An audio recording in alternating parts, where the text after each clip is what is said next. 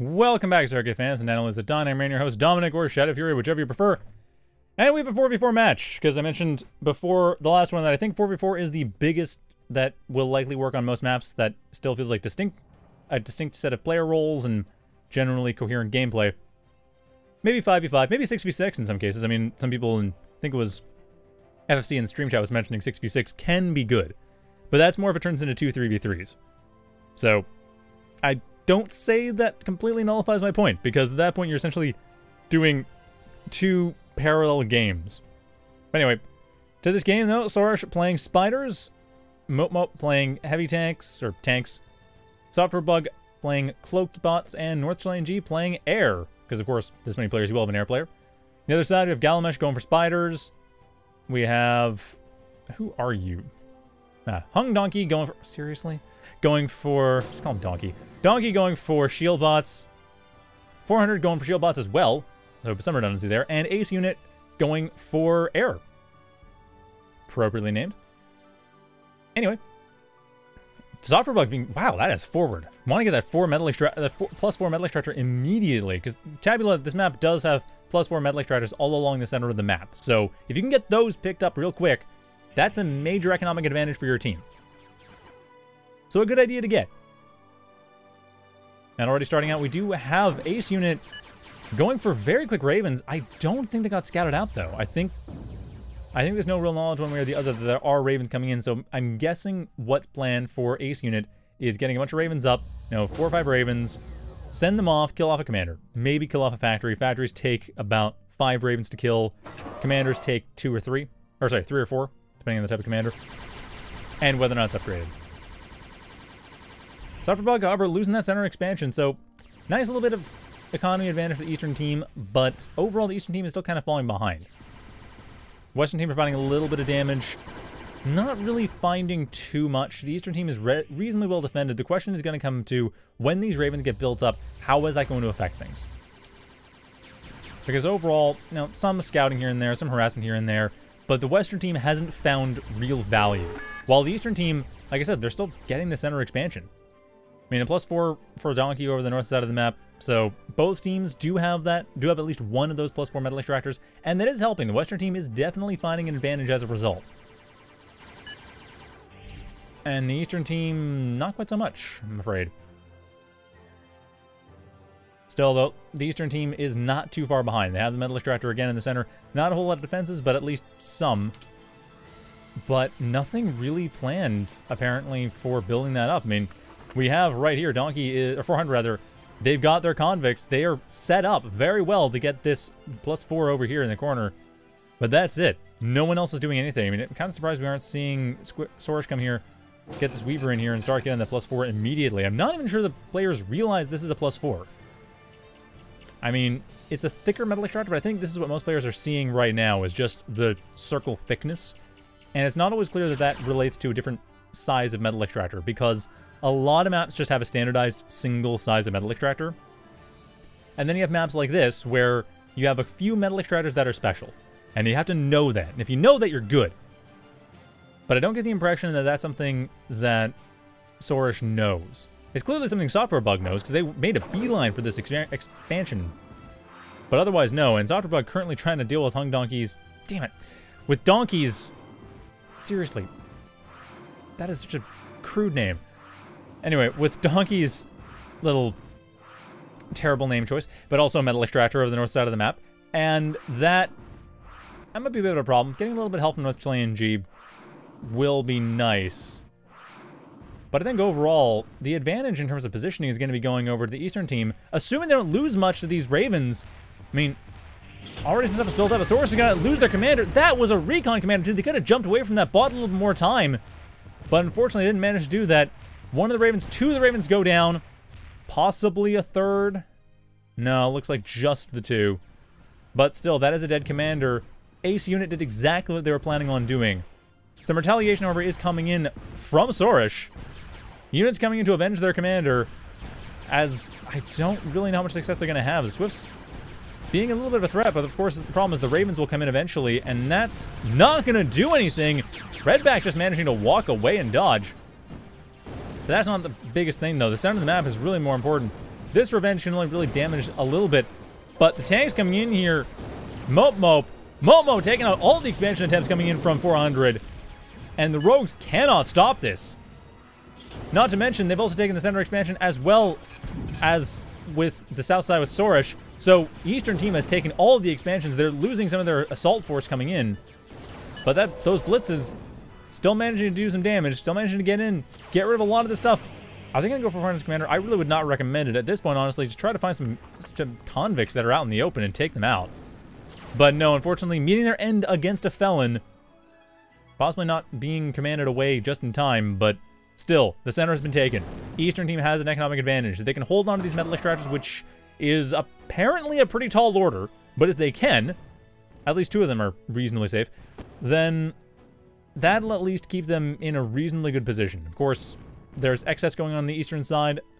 I mean, no caretakers over. NorthChileanG. moepmoep is getting a couple. It's getting several, actually, so moepmoep's definitely got the strongest production. Sorush having none, and actually only having 1 weaver. Yeah, the only other weaver belonging to Galamesh. So yeah, Sorush a little bit behind when it comes to building up their economy and building out their expansion potential. But they also have the safest +4 metal extractor, while the center metal extractors kind of going back and forth in possession. But 1 each for the hilly +4s does mean that the teams are kind of even. But the Western team's starting to win out when it comes to energy. They're starting to win out when it comes to overdrive. Eastern team kind of needs to be this aggressive. They need to push forward. They need to take out as much as they can of what the Western team has built up.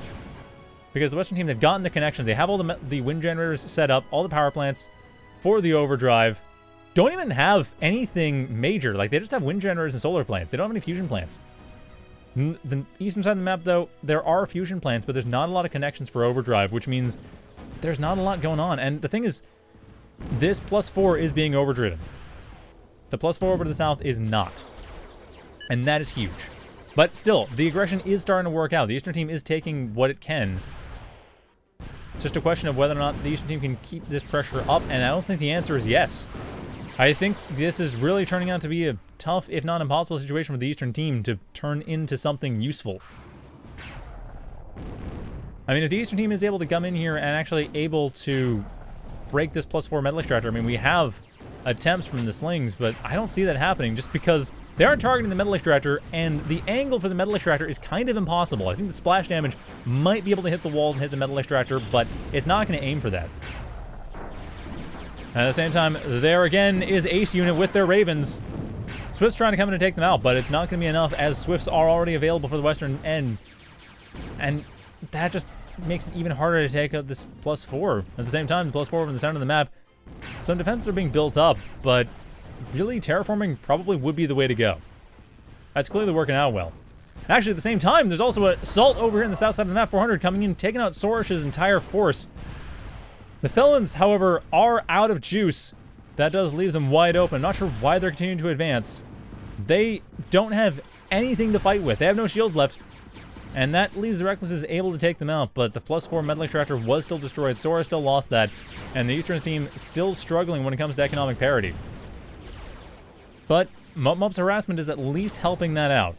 More blitzes coming in here, but unlike last time, there's just the defense is in place. The rogues are in place, the lotuses are in place. Yeah, there's EMP stunning them out, but is it going to be enough? And the answer seems to be no. On the other hand, good elimination of a snitch. And good use of the Minotaurs. At the very least, they should be able to come in here and take out a few of these metal extractors, maybe take out the Stardust. Kind of a tougher target, but Minotaur is definitely the choice, the unit of choice for that purpose. So, good on moepmoep. They are really helping maintain that center control. What has been a huge story of this match is that moepmoep basically holding on the center while the north side's having a hard time, Sorush is having a hard time, but the center is being held thanks to really good shacks, really decent attrition coming in from the Eastern team, and really strong assaults at just the right times coming in from moepmoep and their tanks. Because that's the thing to bear in mind, is that moepmoep has mobile and mobile tough units. I mean, yes, we do have both 400 and Donkey with shield bots. They do have other fairly tough units, but shield bots are not as fast. Which means there is just that little bit more room for moepmoep to come in and save the day whenever anything starts to go a little awry. On the north side, However, may not be going that awry. Looks like everything's relatively safe. The Crab's trying to get rid of the Gauss turrets, but it's not going to happen in time. And the center is looking very threatening. It's looking very strong for the Eastern team. Even though they are behind economically, and a lot of that currently seeming to be that Sorush does not want to build... Actually, this is NorthChileanG. This isn't even Sorush. Sorush doesn't really want to build another extra set of constructors. Not sure why. I mean, it might be an experience thing. Sorush... They do have the least experience of, well, almost the least experience of anyone in this game. Galamesh is also fairly inexperienced, but they are holding on fairly well in terms of just general basics. Sorush, on the other hand, is not finding themselves in a strong economic position, and I kind of wish they would. I'm glad they're setting up the overdrive, though, or at least almost setting up the overdrive. They're one wind generator short, but, well, I thought that counts, I guess. Still, though, Sorush can set up the +4. That will help Eastern team even things out a little bit. But actually, I kind of like the overdrive. I think that might have been a better idea. Because, again, overdrive is a huge... That's a huge advantage. That's 15 metal per second advantage on the overdrive. But it may not matter. Of course, all these Minotaurs coming in, wiping out all the metal extractors. Western team is starting to lose out a lot of the advantage they have from the overdrive. I mean, these aren't overdriven, mind you, but still, the overdrive is going to become more and more necessary for the Western team to maintain an economic advantage, as they are losing a lot of these Minotaurs, but this is kind of the last push. These Minotaurs, they need to win this. Or at least heavily damage the Western team. If they can take out a huge chunk of the Western team's fighting potential, they take out a few factories, maybe take out some of the snitches. These snitches are being a problem. That is going to be killing off the Minotaurs. Like, target the oh, I guess they can't really target the factory, can they? There it is. There's the snitch being blown up in the factory. That's exactly what they need. And that should open things up. Might be able to take out one of the factories. They can go from there, spread out a little bit. We'll lose a few Minotaurs to the Ravens. But Focus Fire is not the strong suit here, so those Ravens are not hitting the right thing. And that is a great little bit of damage. The Western team losing quite a bit of their overdrive chain in the process, though it's made up for the fact that there's still a lot of energy on the table. Now the Minotaurs retreating. Good call. Retreat, heal up, re-advance. That's exactly what you need to do. If you can pull that off, then everything else should be fine. But that is a bit of a should. That is a bit of a big should. That should be fine. But those Minotaurs are being destroyed one at a time. Only one of them is left from that entire attack party. And that's a huge blow. I mean, like I said, one factory was destroyed, a lot of damage was done. But I'm not sure that that really did enough damage to justify itself. On the other hand, more Minotaurs are coming in, so maybe it will be enough. Just that extra little bit of pressure. Because at the same time, Sorush is building out, or Sorush and NorthChileanG are building out the south side of the map. They are setting themselves up to at least have a strong economy-ish going forward. So getting that overdrive up on top of that would be nice, but no one is doing that on the eastern side of the map, which is a huge problem. The biggest reason the Western team has this economic advantage they have is because they are in this overdriven position. And NorthChileanG trying their best to defend against the army coming in here, the combined army of Donkey and Galamesh, but it's not going to be enough. Their commander forced to retreat, unable to jump even, because, well, their jump is disarmed. Or not even trying, at least. But yeah, losing that northern base is that is a major problem. I mean, attempts are coming in here to make up for this. Get a few glaives in here, wipe out the Faradays, maybe take care of this metal extractor. Not a bad attempt, but it's just not enough. The Phantom, at least, that is providing a little bit of room, a little bit of leeway. But NorthChileanG having lost their commander, that's bad. That's the entire north side lost. The south side, more or less in control of the eastern team, so it's not all lost, but it's not great. On the other hand, there is still a lot of assault force coming in forward, and looks like 400's attempt at the Cloakybot factory is not going to last too long itself. So at least the some useful damage has been dealt over here, but that was a proxy Cloakybot factory. That was a replacement. Sorry, that was a replacement proxy Cloakybot factory. So 400 still unable to produce much of anything. And now we are seeing a proper retreat. Now it looks like we are seeing moepmoep able to turn a smaller force into a larger force and actually maintain that force over time. I also like the fact that they have some Ettins in the back, just to make sure that as the Ravens come in for the next pass, it won't do much. Because the Ettins are there, and the Ettins will stop them. Assuming the Ettins go forward with the rest of the force, and it looks like that's exactly why they were regrouping. Get the force back, maybe repair some of them, maybe not. But hey, get the force back at any rate. And if the Ettins can maintain their position in this game, then yeah, they're going to be in a great spot. Might be a good time to advance, though. If you go in right now, there's not a whole lot defending in the center of the map. Most of the force is in the north side of the map, but then again, Galamesh's force is very scary, and I could imagine moepmoep might think it's a time to turn back, maybe help out the rest of their team, or at least try to help out the rest of their team, do some damage here and there, because that's kind of all they have right now. If they don't do that, then that is going to be pretty well it for the game. The Eastern team, they're actually way behind when it comes to economy, so that could very well be it. Overdrive and Reclaim combined doing a lot of good for the Western team, and indecision on moepmoep's part is doing them a lot of harm, as the Ettins were also far away from the rest of the force. The Ogre's not able to defend them from anything. So the Ettins trying their best, but unfortunately not able to do much of anything. And also, unfortunately, not a whole lot of coordination with anti-air. Looks like NorthChileanG did have some tridents, but they weren't in place. And as moepmoep comes in here trying to defend, it is, again, not going to be able to do a whole lot. These Minotaurs trying to burst through the shields, but it's just not enough. Not in the face of all these rapid-fire forces coming around the sides, tearing the Minotaurs to pieces, and I don't know if Eastern Team is going to be going on much longer after that. They're certainly going to try, but that was a huge blow. That was a massive blow. The Western team now with a twofold lead in metal production. On top of the fact that they're using pretty much all of that metal. And they have this giant army just on the front door. I mean, short of an ultimatum, I don't really see a whole lot of options to just wipe out all these crabs in a hurry. And short of something like a Merlin, I don't see a great option for wiping out the entire force in a hurry. And there's no Strider hubs on the eastern side of the team, though there is a Crow. So maybe. But I kind of doubt it. In fact, the fact that the Crow was built in the first place is a bit of a bad sign. East team was already behind on economy, and building a Crow, quite the Hail Mary pass. Now, if it comes in and takes out the shield ball, it would be useful, but it's not going there. I'm not sure where it is going. In fact, is it going anywhere? No, it's going over the north. Oh, okay. I see what's happening. I see what's happening. Sorush has basically been nursing a grudge against Ace unit this entire game. And that's being a problem, because now Ace unit, they're not a big target. They're providing air support, but all you need to do is just have anti-air to deal with that. The problem is the center of the map. That has been the deciding factor in this entire game, has been the center of the map, and this is going to be pretty much it. moepmoep throwing in the towel because of that. And that is huge. I mean, without moepmoep, they were the one providing nice tank support. That forces SoftwareBug to do a lot of work when it comes to micromanagement. And clearly they don't want to do that either. And it looks like Sorush just wants to get this Crow in here. They want to have this Crow do its thing, and maybe it will. I mean, it's a thing it can try to do, but yeah, this Crow is already going to be just completely swarmed by anti-air. Going in here, trying its best.